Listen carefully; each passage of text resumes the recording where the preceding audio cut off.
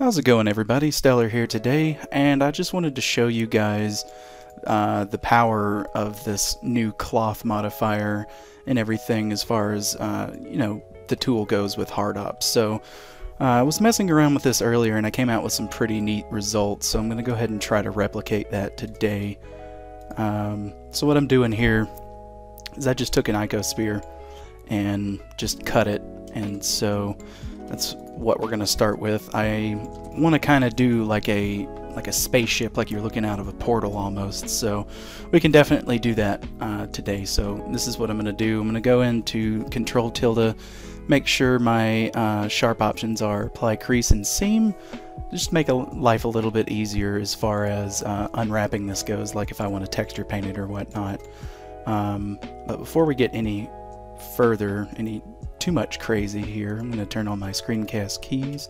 I always forget to do that before I start the recording. One day I promise I'll get it right. So moving along, I'm going to go ahead and delete just only the face here, and then I'll select everything and we'll just mark it to where it gives us nice sharp seams and everything here. Next up, I'm going to go in and add a cylinder.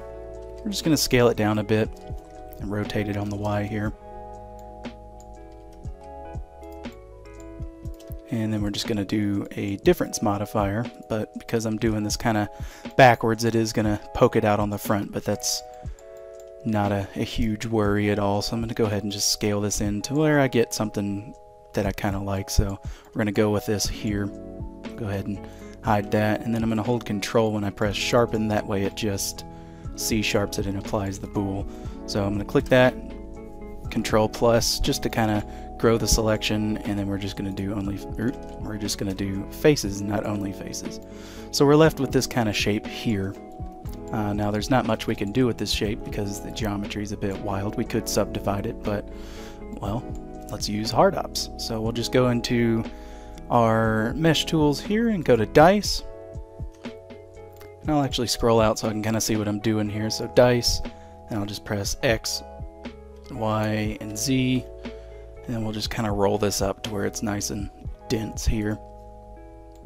So if we look at our geometry now, it's kind of oddly triangulated, so you could do it this way, or we can go ahead and see what it looks like if I were to subdivide this. But as you would see, as you would expect, areas where we have this circle cut out in it looks a bit funky, so we're just going to go ahead and do the dice option that we were just going to go with there, because it works out best. It's kind of weird doing it on surfaces like this, but it works. So now I'm going to select everything, press F3 to pull up my search, and we're just going to flip the normals here by typing in flip, just to make sure my normals are facing the way I want it to face, as we're going to be looking out kind of from this position here, looking through a porthole in like the ISS pod or something like that. But before we get too crazy, we do need to do a little bit of mesh cleanup here. Nothing too crazy. We just don't want all this geometry floating so close to what we got going on here. So it's just in this one area, and we're going to have to figure out kind of what's going on here as far as that goes. And it looks like it's just gonna be kind of weird, so easiest way to fix that is just to kind of play with it and hope for the best. Kind of just merge geometry together until you get rid of the horrible issues that we were just given. And I'm just gonna add a support there to that, and then we'll just merge that one. Maybe not even merge, we'll just go ahead and move these two up since it's in our way here. And we're left with a decent mesh. Now keep in mind, this isn't going to be perfect as far as game worthy goes. I'm just doing this for the renders as I do most of my artwork. So now we're going to go into add modifier and cloth. And we'll go ahead and press the play button. It's going to be real laggy and kind of crap here because I got a lot going on, plus I'm recording and computer's not the most powerful computer. It's not, it doesn't have the 3090 or anything like that. So we'll just go ahead and regrow that there.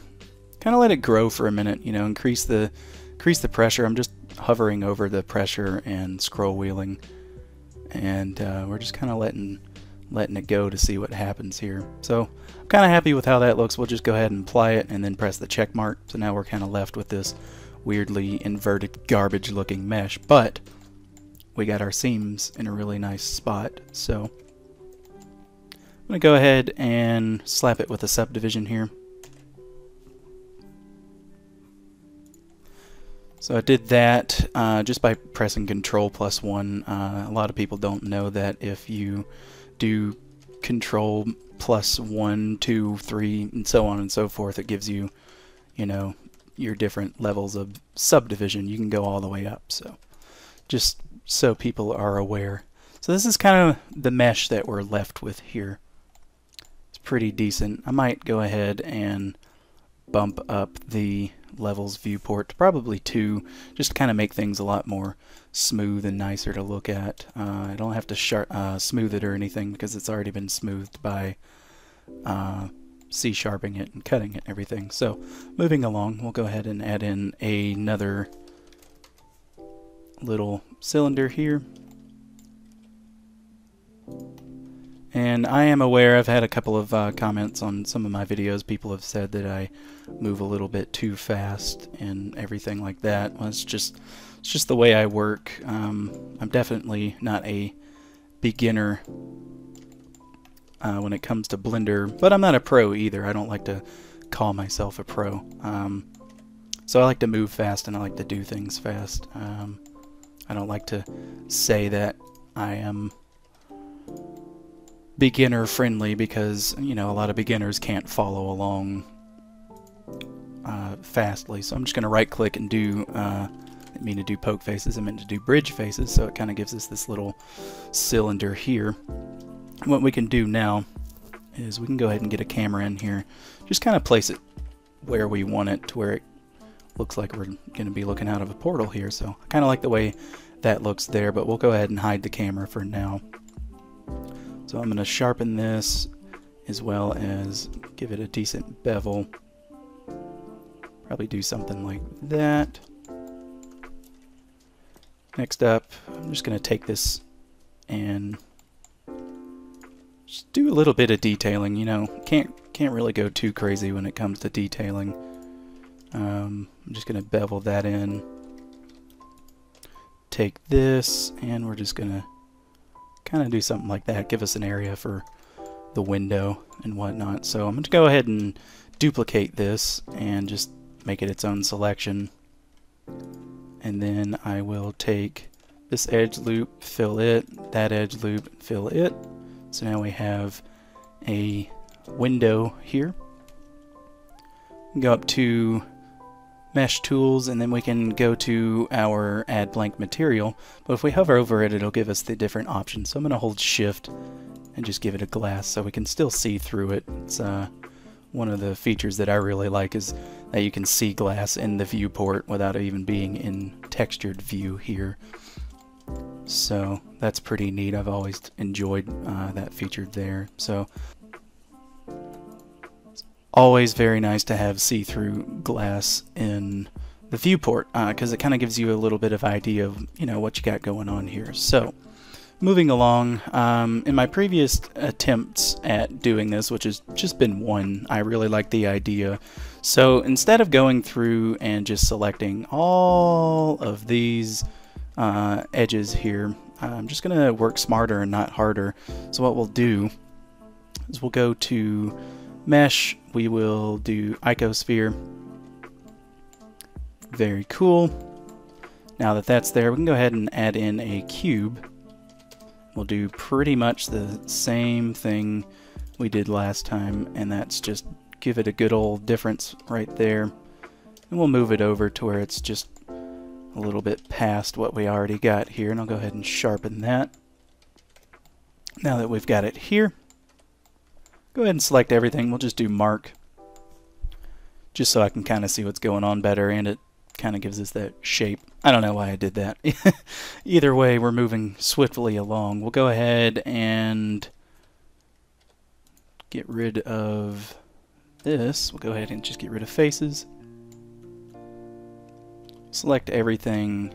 We'll just do curve extract here.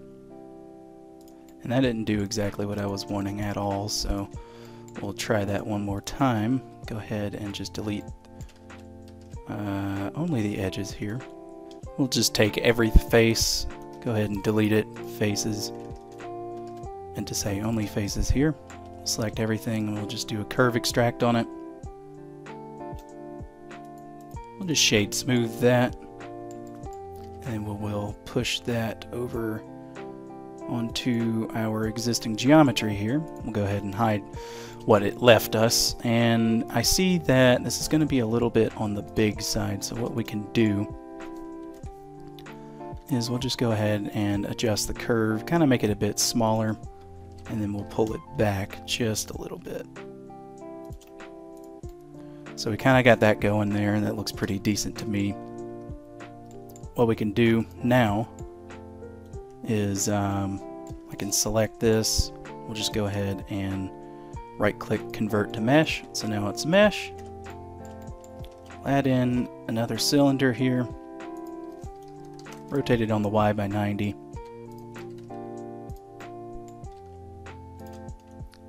And then we will just difference that off so we don't see any of those crosses going in front of the window, because that's not what we want.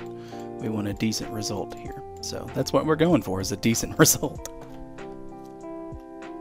So now that we've kind of got our little bases here, we got our camera view set up, there's always multiple different things you can do as far as you know, just making something neat looking. So we'll go ahead and send it like that. Now I can go into Look Dev Plus here. You can just cycle through. I think I like the nighttime lights the best, so we'll go with that one.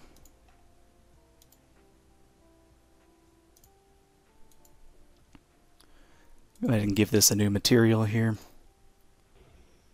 Probably do like a black, or let's even go with like a dark red. I like the look of that better. Now we'll just go give this a new material as well.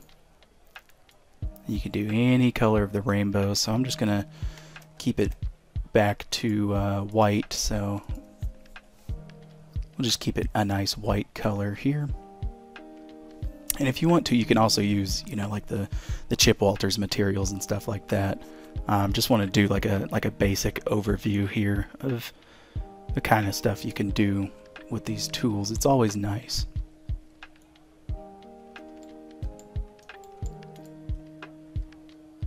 We'll just go ahead and give this a nice metallic color here, probably a little bit darker. Nothing too crazy going on. Alright, so now that we've got the basic colors we want on this, what we can do now is I'll go back into Look Dev Plus and just be sure to press R to make that my render. So if we go here to the render tab, that's what the render is going to be. So not too bad there. Next up, you want to make sure you have enabled in your preferences images as planes. So make sure that's enabled, and then I'm just going to import a image of Earth from the ISS, and we'll go from there. Alright, so now that I've imported the ISS image here, I'm just going to go ahead and push this outside my window, so that way we can kind of see what's going on, if you know what I mean. You know, you want to be able to see out, so we'll just kind of position this somewhere that looks about right, looks decent. So next up, what I can do is I'm going to kind of just play with the glass a little bit, play with the color. It's not as clear as I wanted it to be, so that'll work there. We'll go ahead and make it just a little bit darker. We'll go back to this plane here and go to the shading tab.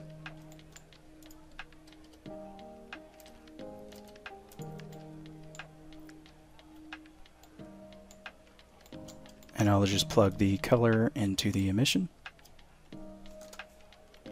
So now we have a good little image to work with here. So we'll go back over to modeling. And we're looking pretty good so far. Nothing too terribly crazy. We'll go ahead and pop it into cycles and see what we're looking like here. I much prefer cycles.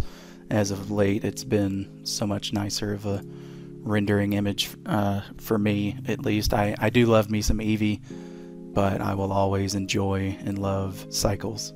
Alright, I had a little bit of an issue, but that's no big deal. Managed to get right back to where we were. After messing with this, I realized I'm not really a huge fan of this HDRI, so we're just going to go ahead and scroll through until we find something a little bit better, a little bit more suiting.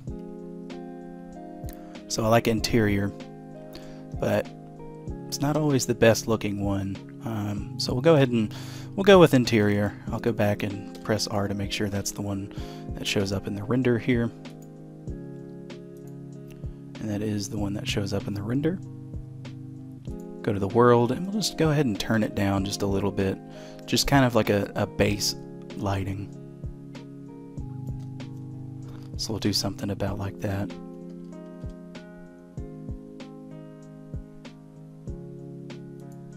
I'll add in a point light and just kind of put it over here. Give it a little bit of a blue tinge, and that looks pretty good to me. So I'll put up on screen right now the final render. I ended up doing it with Cycles.